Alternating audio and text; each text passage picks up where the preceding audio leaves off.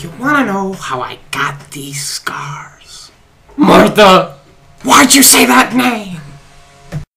Good morning, Vietnam! You are a toy! My sons were better men. She wouldn't even harm a fly. I am serious. And don't call me Shirley. What's choppin', Reveres? He's Mike. And he's quite hung. And today we're going to come at you with something a little special. We're going to talk about why Suicide Squad needs to be amazing. Warner Brothers has been going through some issues lately. Not financial, but definitely critical, and they're in some trouble with the fans, I would say. Right, because with coming off Batman v Superman, everyone was just finding issue after issue with it. You know, the whole thing came out, oh, Disney pays for people to review this film poorly. No, it just was a poorly put together film. What's the most frustrating part about everything is that there's 75 years of source material that they just didn't follow. Right. And they know that, you know, Suicide Squad is as hyped up, if not more, than BVS was. And they're coming off of two films that underperformed. You can say what you want. I personally fucking loved Man of Steel. I did not think that movie was a misstep in any way other than maybe possibly just shouldn't have been a neck snap. We'll talk about this another time.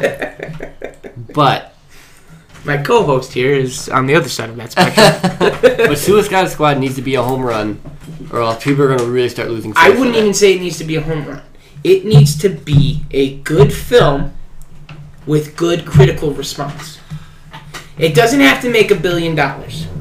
That movie does not need to be a financial summer blockbuster. But this movie is kind of like, you know, like that girlfriend that just keeps cheating on you, and you really want to love her. No. But she just keeps hurting you. No. And that's Warner Brothers. I wouldn't know that. I want to love her, but they just keep letting me down. I know porn stars.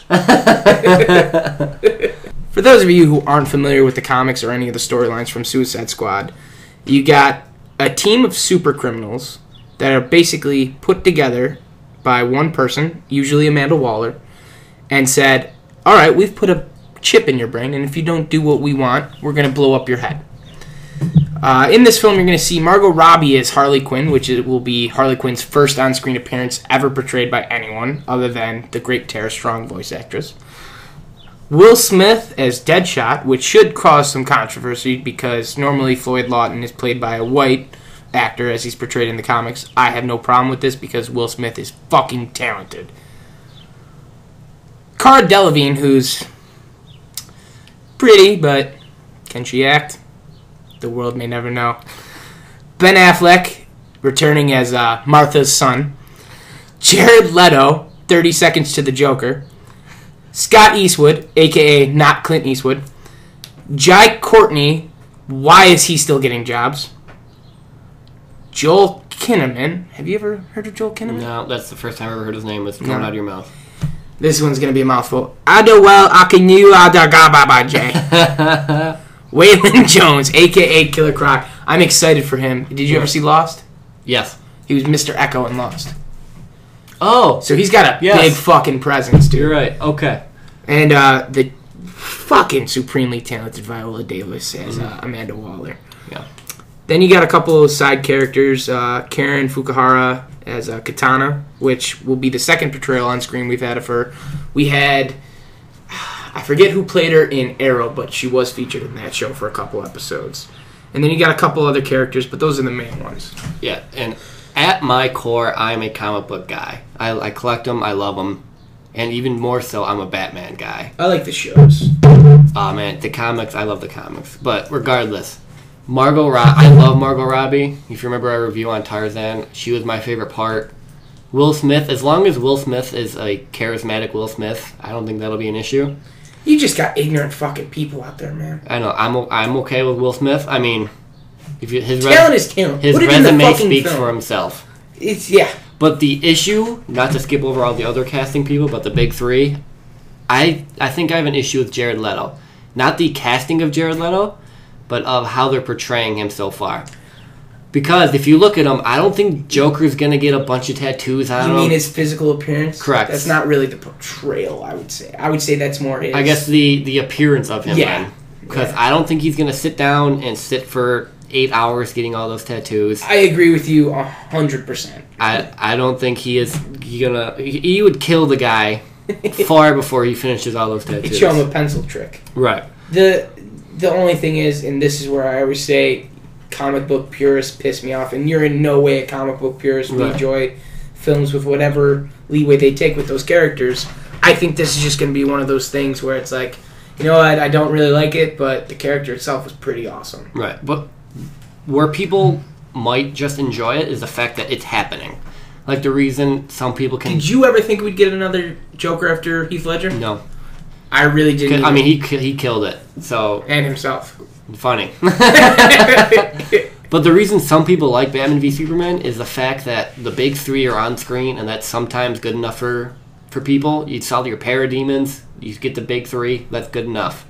So that's where I think this movie might make some ground, is we're getting a Suicide Squad that I don't think I never would have thought we'd get a Suicide Squad. So that's where some people would be like, all right, cool, we're at least getting it. Warner Brothers knows how big this movie is going to be for them based on one simple thing they did. Arrow, which has gotten to be shit lately, had a awesome run where they were going to spin off Suicide Squad instead of Legends of Tomorrow. It was going to be a spin-off for Suicide Squad first. And they said, no, go. We're doing a movie of this. You can't do this. This will confuse people. Yet it's okay for them to do with The Flash. But like they're crushing it with their TV stuff. Like Supergirl's great, Flash is great. Arrow's kind of fallen off. It was good for like the first 2 seasons, but Agreed. I haven't really watched Supergirl yet. I haven't really touched Legends of Tomorrow either. I haven't really watched that either. I heard there's a lot of hope for when. I fucking loved Legends of Tomorrow. Right. Check that out. But same thing with kind of with Batman v Superman. They have a bunch of source material that they can play with. 75 years, people. So I hope they actually listen, because they have a formula that works. I hope they just follow How many that weeks formula. did he use guns in that? 2? Before they changed it to he doesn't use fucking guns? Right. Zack Snyder, are you listening? He doesn't use guns even in dreams. The Bat brand of justice. I like that. No. I liked it because it's a physical metaphor for his version of justice. But I like he's killing people. Is he though? He is. He's branding them and then they get killed. So he's killing them. You kill a pedophile here and there. What's the big deal? All right. What I do have hope for in this film is the fact that they have such a big cast where someone's gonna die. You're gonna show it. They're gonna be really cool to play around with the characters. I think it's going to be Slipknot. Most likely. I mean, he's in part of the trailers and then he's not there. Well, because there's that one scene where you kind of see someone like jumping away from the crowd of villains. So I think they're definitely going to kill someone trying to escape. Yeah, I just want to see the classic head blown up. I mean, there's a great animated film called Assault on Arkham. Mm-hmm. That's the Suicide Squad, and they have King Shark in it. Yep. And he gets his fucking head blown off, which in animated is awesome. Right. If Warner Brothers followed their animated storylines, I'd be so happy. I would agree for like half their films, definitely. Some of them I think only work as animated films, like Son of Batman. I wouldn't care to see that. Alright, but like Flashpoint Paradox, War. Well, who's to say they're not going to do Doomsday. Flashpoint Paradox? The Flash TV show just ended. Right. Spoiler alert! The Flash TV series just ended setting up Flashpoint Paradox. Well, the first episode of season 3 is titled Flashpoint. Flashpoint, yeah. Yes. So they're going that route. What's funny is Warner Brothers doesn't let the TV shows touch the big 3, but they didn't say anything about touching Martha and Thomas Wayne.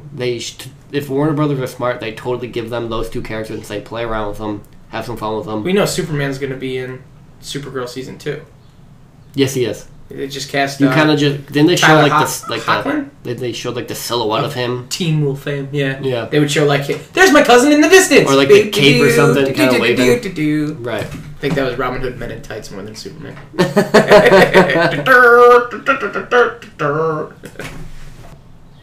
I mean, either way you look at it, the biggest challenge, the uphill battle this film has, is this is the next film after BVS. Yeah. They have to get past that mountain of corpses that they left in the theater from poor critical response. But what they should have done is you're allowed to kill people with Suicide Squad. Yes. You can kind of pick these characters up and play with them, and then just let them just kill as many people as possible, because that's just what they are and that's what they do. There should be Zack Snyder level of destruction in this film. Again, are you listening, Zack Snyder? Not when the Justice League is around. I don't want Zack Snyder to touch any more films. I'm okay with Zack Snyder. Oh man, why? And I'll tell you why. Because as far as cinematography and just visuals go, there's nobody better. Alright, I guess I'll give you that. You're right. Like, other than, why the fuck was Man of Steel gray? Yeah. Makes no sense. Make it fucking color. And that's what I hear they're doing with the new films going forward. Well, yeah, because Superman's, like, costume was always, like, that bright blue with the giant... I like the change, though, because he's not wearing underwear. I like the underwear. That's what I love. That's the nostalgia Superman that I want to see. You want to see someone wearing underwear outside their suit. Well, I mean, I hate Superman, so they can totally just do it. Do you hate America, too? I mean, sometimes. I mean, Superman is the literal definition of an American. Somebody who came here from a different place, but grew up considering himself an American. Captain America or die.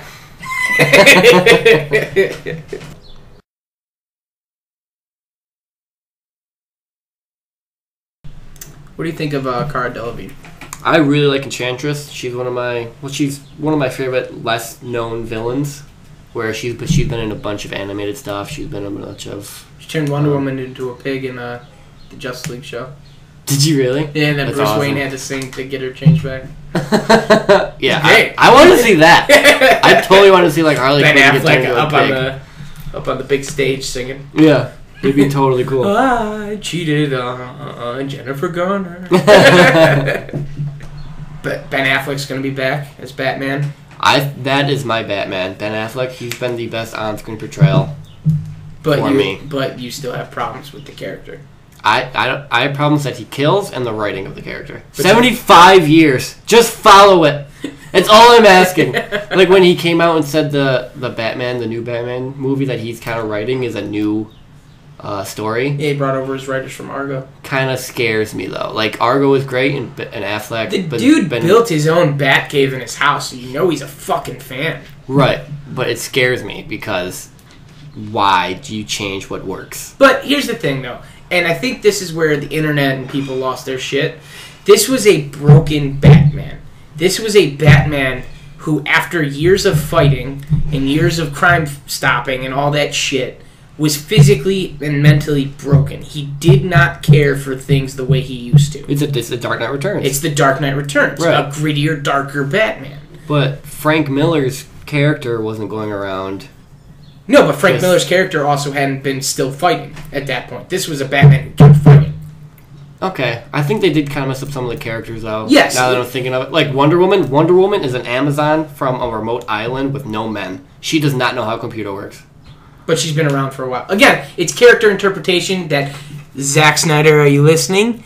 You didn't write well because you didn't put in good character arcs that let them build. What's sad, too, is like I think the casting was on point. I had no issue with Gal Gadot, no issue with... You didn't think her breasts were too small? Not at all. She is a gorgeous fucking woman. She is very pretty. You know, she was in the army for 2 years? I think every Israeli citizen is required 2 years of army service. Oh, really? Yeah. I didn't know that. She could kill us. I'd probably like it. Yeah. Yeah. But the character of Wonder Woman isn't... I think they missed the mark of the writing was just off. I mean, that's because they had a man writing her. When this film comes out, what are your expectations for it? I want to love it. Like, I want to get so excited for it, but I was so excited for Batman v Superman, and they let me down. So I'm kind of trying to go in, not expecting much, hoping that they up the bar. But with that said, I'm kind of excited for it. I think it'll be a fun time, especially because, like, have you seen the trailers, like the Ballroom Blitz trailer? I like the Bohemian Rhapsody one better. But my point exactly, the trailers have been on point, and hopefully, like with Batman v Superman, the trailers gave away everything. And what are your expectations going in? I'm expecting a much better film than BVS. I don't know about Man of Steel yet for my own personal preference. I really think that they got probably the best cast you could going into this, other than Jai Courtney. Just why? But I just want it to be good. I want to be able to come out of a movie theater after a Warner Brothers produced, comic book movie saying, "This is the characters I grew up loving. Mm-hmm. This is why these characters are great, because they saw it and now everyone else can see it." I'm a DC guy over Marvel. I love Marvel, but DC is what does it for me. And what Marvel's doing right is they're just following DC has their better formula. stories than Marvel. Right. Yeah. And that they should just follow those stories. They don't have to... Again, though, they don't have to follow the stories. They just have to fucking adapt them well. You can't put in... Are you listening, Zack Snyder? 3 different fucking stories into one film. It doesn't work. It's like Warner Brothers has had the idea of let's do this, this, and this for 30 years, and they couldn't get it going after the whole, Burton franchise to, Christopher Reeves. That's his fucking name. Yeah, Christopher Reeves franchise. They couldn't do anything after those films because they were so different. And they wanted to do, like Superman Lives, which was the death of Superman and him coming back. Oh, no. Okay, well, we'll put that in BVS because we've been wanting to do that for 30 years. They'll love it. They'll love it. No, just create one story, write around it well. Doesn't have to be great. Doesn't have to be an Oscar winner, Mm-hmm. Dark Knight. Not an Oscar-winning film, but Heath Ledger's performance and the great script he had great. Got the guy an Oscar. Mm-hmm. It just has to be good. Right. And that's all we want as fans. We just want something we can be proud of and say, this is for us. Even though it's for the millions of dollars they're going to fucking make. Billions at this point. Yeah. I mean, if it's pretty shitty to think about that when a comic book movie comes out and it doesn't cross $1 billion, it's considered a failure by people. Right. To which I say, you're fucking idiots. Because it doesn't need to make billions of dollars. It needs to be good. If it's good and it makes $2, you bet your ass people are going to be talking about it. As always, he's Mike. And he's quite hung. Keep it tight, bitches.